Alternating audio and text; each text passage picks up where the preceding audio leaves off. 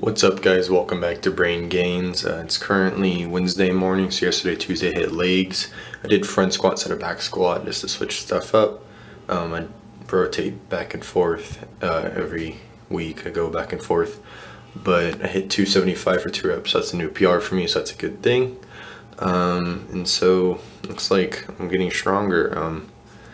It's definitely the goal. The hardest thing, I guess, is kind of like tracking my progress as far as you know, where I'm at and how far I've gotten in how much amount of time and how efficiently I'm, you know, going up in weight as my goal is. You know, some people lift for size, some people lift for strength. I definitely lift more for strength. Just, I don't know, I like to be strong, or I like to get stronger. So, you know, tracking progress just each week. You know, if I can improve each week, that's the goal. If it's, you know, one more rep on one exercise, that's enough for me, honestly.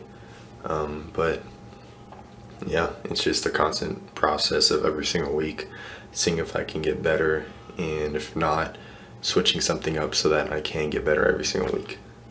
So yeah, that's me the video. So as usual, hopefully all wearing those masks with COVID. If you're around people out in public, if you could like the video, really appreciate it. If you could subscribe to the channel, I'll also really appreciate that. And I'll catch you all next time. So adios.